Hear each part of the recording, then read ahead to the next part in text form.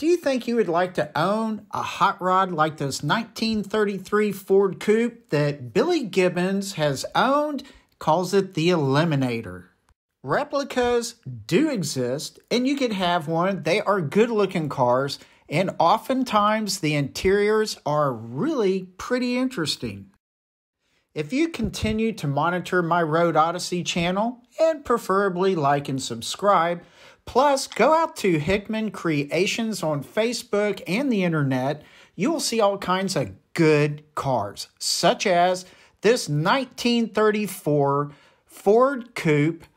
Well, it's an Eliminator replica, and there is Brandon working on the interior. Brandon has custom made every inch of this interior.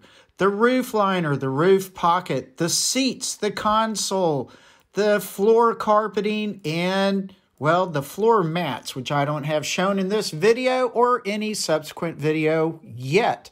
But this is really a beautiful car. You really should see this in person or something like it in person. You will be impressed. I love all the LED lighting, the underglow for the door panel handles. They are wonderful. So be looking for my video. It ought to be coming up here really quick.